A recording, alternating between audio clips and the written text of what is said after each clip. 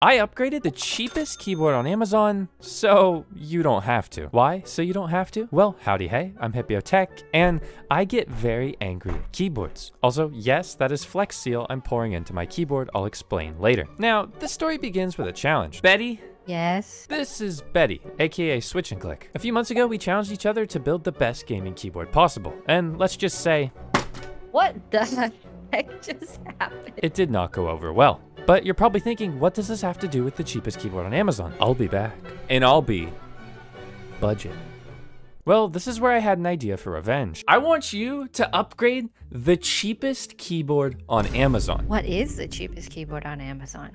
Well. It was at this point that I realized I didn't think I'd get this far. I frantically looked around on Amazon to try and find the cheapest keyboard. And I came up with this, the MKBHD 60. AKA the cheapest and most popular. Now, I'll tell you the price later, but this is definitely the cheapest we could go, and also go custom. Oh, did I mention we'll be doing some weird stuff? Oh yeah, I can find weird stuff.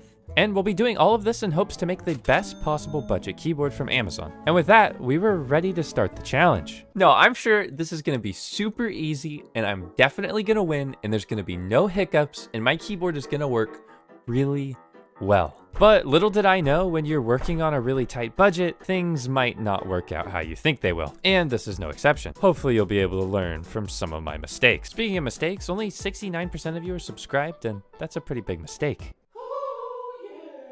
Now, before we get into upgrading the keyboard, let's figure out what we have to work with first. This is the MKBHD.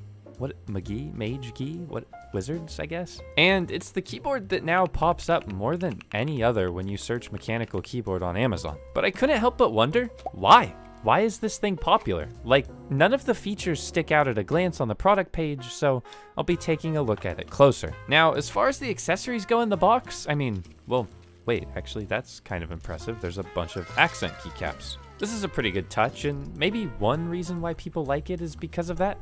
There's also a USB-C cable, which is surprisingly modern for a cheap keyboard, and some spare switches, which we're gonna talk about a lot soon. Now, that's all fine and dandy, but nothing too luxurious. Oh wait, there's a keycap and switch puller. And now it's time for the part that most of you are interested in, the cheapest keyboard on Amazon. And again, I say that, there is cheaper keyboards, but this is like the cheapest custom keyboard. It's a bit of a loophole, but it's gonna work. Now, coming in at $29.99, that was really hard to say, the MKBHD 60 is basically the same price as a dinner in Seattle. So I'm not expecting much, but I do see lights on the keycaps, so that could be interesting. Does this have RGB? At a glance, it looks like your average 65% keyboard. Now, I don't have Subway Surfers or anything to show you, but if you're new to keyboards, I'll try and keep this as simple as possible. Now, at a first glance, this keyboard kind of just looks like a normal keyboard. But similar to a duck in a bear costume, sometimes there's more underneath the surface. The case is unapologetically plastic. It would not apologize, I really tried to get it to. And it's got a MKBHD logo smack dab right in the center. I will say this two-tone design is more original than most $200 keyboards that I've seen lately, so it's got that going for it. And it feels really cheap in the hand. Oh my god, it's so light. Why is it so light? Now, I'm used to picking up heavy things, don't take that out of context. So when I picked this thing up, it was something. I'd wager to say there is no form of weight or dampening in this keyboard. Like, you can't hear that it sounds hollow, but dear god, I think it's gonna be a massacre inside. Yikes. You're probably wondering, Hipyo, if this is such a cheap keyboard, why and how are you even going to upgrade it? Well, generally, if you buy a cheap keyboard and you put in just a little bit of effort into it, you can actually get it sounding way better than an expensive keyboard. And I want to try that here. Now, let me clarify, by expensive keyboard, I mean like Razer or Logitech or something. Now, you see these switches, you see how they're purple? I'm really confused because I'm editor Hipyo here, and I looked back at the product page, they don't sell a purple one. But I can only assume that it went out of stock after I bought them. But it doesn't matter because these are really bad. These are Otemu tactile switches. I don't know the exact brand or specification, but they sound very, very pingy. Basically what that means is, oh no. Oh no. This is gonna be bad. You see those two little metal pins there? That means that the only switches I can replace this thing with are Otemu style switches. A brand that I think personally doesn't make good switches at all. Also, I mean, it's expected, but the keyboard does not sound or feel great, but I'll show you the sound in a minute.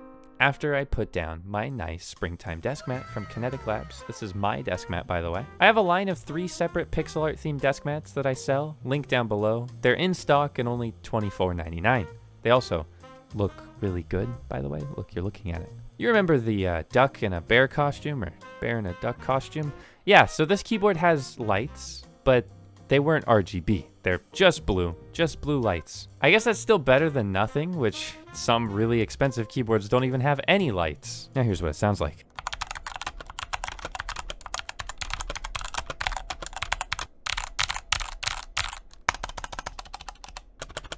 Now, if I show up to the challenge with a keyboard that sounds like that, Betty is going to ruin me. Even if she just like spat on the keyboard, it would still probably sound better. So I'm gonna need to mod it. And the first step to modding it is gonna be taking the keycaps off with a little bit of magic. See, I'm a mage too, Gee, take that. Now, as I mentioned before, these switches are not very good. Now, I could take them apart and lube them all by hand, one by one. But all the supplies would cost like 20 to 30 bucks and the time would be like 4 to 5 hours. So I've got something else up my sleeves. I think ultimately these switches just don't feel good enough to sink any time into or money into. And that's kind of the moral of the story here. Now, at least this keyboard is hot swap, meaning I can take these switches out without needing to desolder them, as if it was soldered in, then I would throw this in the garbage. However, there is a big problem with the hot swap PCB, as I mentioned earlier, and I'll talk about that more later, but it's gonna cause some issues. Speaking of issues, don't look at any of these spoilers for what's to come in this video. Do not look at the spoilers. Now, I have a few ideas of how I'm going to upgrade this thing, and most of them involve dampening it to make it sound deeper and thockier. And wow, there was nothing in there at all. Completely barren wasteland. All right, so there's literally only 3 pieces to this keyboard. Now, this empty bottom housing part of the case is gonna be the biggest trouble here. Because it's incredibly hollow and made out of plastic, it's gonna be reverberating and bouncing around, and the sound I'm gonna be getting from it is not very good. I mean, additionally, the feel won't be very good because it's so hollow. Now, there's also this top plate bit, which all of the switches slot into, and usually a keyboard will come with foam in between this and the PCB. However, this doesn't, so I'm gonna have to come up with something more creative. Are you ready for me to start my villain arc? Now, I've been wanting to do this for a very long time, so let me grab my Flex Seal liquid rubber. I have genuinely no idea how this is gonna make a keyboard sound, but it's basically a liquid silicone, and silicone dampening is very, very good. However, I have like a week to build this keyboard, and this takes a day or 2 to set, so I'm gonna have to cut some corners here as I still have to edit this video. I'm just gonna generously pour this into the case and try and fill up all of the gaps, making sure I don't accidentally fill it too much, because that would be really bad if you did that. I also had another idea, and this harkens back to one of my original Amazon keyboard modding videos, of coating the whole entire top plate in a layer of this liquid rubber, aka Flex Seal. Thank you, Phil Swift. Now that's a lot of damage! Now, similar to putting chili sauce on a sunburn, this isn't really the best solution, but I think this is gonna dampen it a little bit. Or maybe at the very least, it's gonna distract you from Betty's build so you don't vote for that. And while I wait 24 to 36 hours for the Flex Seal to dry, dear God, that's gonna be rough, it was time to go switch shopping. Now, I was the most excited for this part of the video, as I wanted to buy a bunch of switches from Amazon. However, I quickly realized that, oh, they're not gonna work with the board. What I would say is damn near every switch that I'd normally go to for a budget keyboard does not work with this budget keyboard. Why? Well, the PCB does not support 5-pin switches, and on top of that, it doesn't support switches that have that big of pins. So I went through my whole switch collection very frantically to find some backups that might work. Now, I found these Gamma K Bumblebee switches, and they kind of suck. And then I found these Akko Sakura switches that really just didn't spark that much joy. I tested them out side by side, and I was trying to figure out what's gonna work the best, and ultimately I think I found the right choice, but I'll talk about that in a second. Next, it's time for a mod that I really don't recommend. Now, this is the part of the video where I say do not try this at home. Now, I've done this mod a lot in the past, and I call it the Hipyo mod. And generally, I wouldn't do it on this type of keyboard with the weird hot swap sockets, but Madison on Amazon said that she did. and it made the keyboard sound amazing and poppy. So Madison, I'm gonna listen to you, and if this backfires, you're getting it. Speaking of getting it, the Flex Seal had not properly cured yet and is still squishy. However, I have completely ran out of time for this keyboard build if you can't tell by how frantic I'm getting. So at this point, it was time to just bite the bullet and build the keyboard, squishy Flex Seal or not. Now, so far, the Flex Seal is like $3 if you take the amount of Flex Seal that I used. The Press and Seal is like $3. So the mods are pretty low entry and pretty affordable so far. Now, with the board screwed back together, it was time to put in the switches. The Flex Seal helped a little bit with the hollowness, but there was still one big issue, the stabilizers. Yeah, they're really bad. So I got a hobby syringe and Permatex dielectric grease, and I'll have everything I use in this video linked down below, by the way. This is my #1 method for lazy lubing stabilizers. You just shoot some dielectric grease into them, and it makes them sound and feel quite a bit better if they're bone dry. It also saves you the time of taking them apart, and it's very affordable. But okay, the switches. After trying all those switches earlier, I decided to go with the Leobog V3s. Now these might look incredibly boring, but they're actually a very, very good switch. Basically what I look for in a switch is how cheap are they, and these were 25 for 100. 25 bucks for 100 switches. On top of that, they were incredibly well factory lubed, which you'll hear in the final sound test. They also felt very smooth. Did I mention that before? They're a linear switch and no scratch, no ping. They're also only a 40-gram spring, so these are really a good switch for me. They fit all of my personal preferences, which is what you should look for when you're building a keyboard for yourself. Preference. Now, what wasn't preference is the amount of pressure that I had to put installing these. No, you're not getting out of this with magic, Hipyo.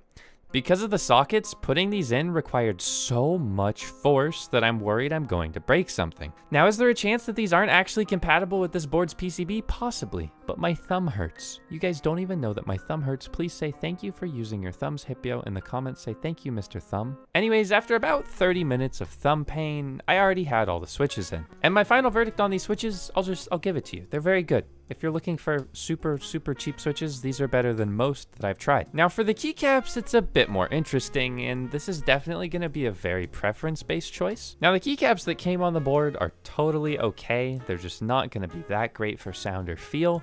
And these keycaps are a mess, oh my god. Coming in at $26.99, or a little bit cheaper than the whole keyboard, these keycaps are Dye-Sub PBT, and they're honestly very, very good for the price. For reference, premium keycaps are usually $70 to $120 US, so these come in a lot cheaper, and they still give you that nice keyboard aesthetic look without the keyboard aesthetic price. Good old Sumgzin back at it again with the cheap keycaps.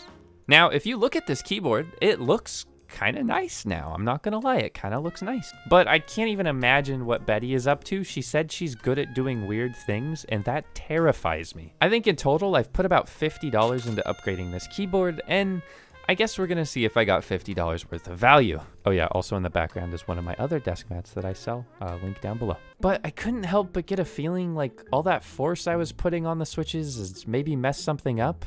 Like, maybe it's not gonna, oh, wait, it lights up. Hey, it lights up, that's pretty good. Yeah. Okay, wait, false alarm. The switch isn't working, maybe it's a different switch.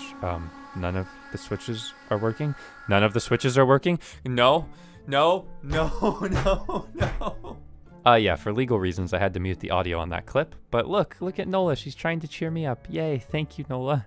So yeah, the keyboard doesn't work. Now, I'm not sure if this is Madison's fault for telling me I should press and seal it, or maybe it's my fault for flex sealing it, or maybe it was the switches or something, but it doesn't work as a keyboard, and ultimately that means it's garbage. But maybe this is just a fluke for me, and you at home would have no issues modding it. So I'll still hold on for my sake for the challenge. So how is the challenge overall? I enjoyed it. I think Amazon actually has a lot of good things nowadays, whereas it used to not. Yeah, I think there's a lot of potential with Amazon, but there's also a lot of potential to mess up and to spend way more money than you need to. Okay, let's do the grand reveal in 3, 2, 1. No spoilers. You have to go watch Betty's video. Thank you very much. I'll tell you about my keyboard. It doesn't work. Why? Why doesn't it work? I don't know, but to my credit, my keyboard didn't need to work to win the challenge. So it was time to put a poll out for you guys to vote on to see who made the better keyboard. This was judged on looks and sound, so I'm really just hoping I can bring it home and cheat my way to the finish line. Now, Betty, the number one thing you're probably wondering is who won? Yes. Now, somebody won with 74% of the votes. All right, I feel like you're stalling here. And that somebody probably got lucky, or like maybe it was a fluke, or oh, you need something? I didn't hear any. Sorry, sorry, meowing. 1 second. Oh man. Somebody's a loser. You won the challenge. Yes. That's right. I knew it. Doc beats all. You're the best keyboard upgrader of 2023, Betty. Congratulations. Everybody go subscribe to Switch and Click on YouTube and check out her video where she built a better keyboard than me. So I upgraded the cheapest keyboard on Amazon so you don't have to. I'll be leaving you with the sound test of what it sounds like before and after, and congrats to Betty.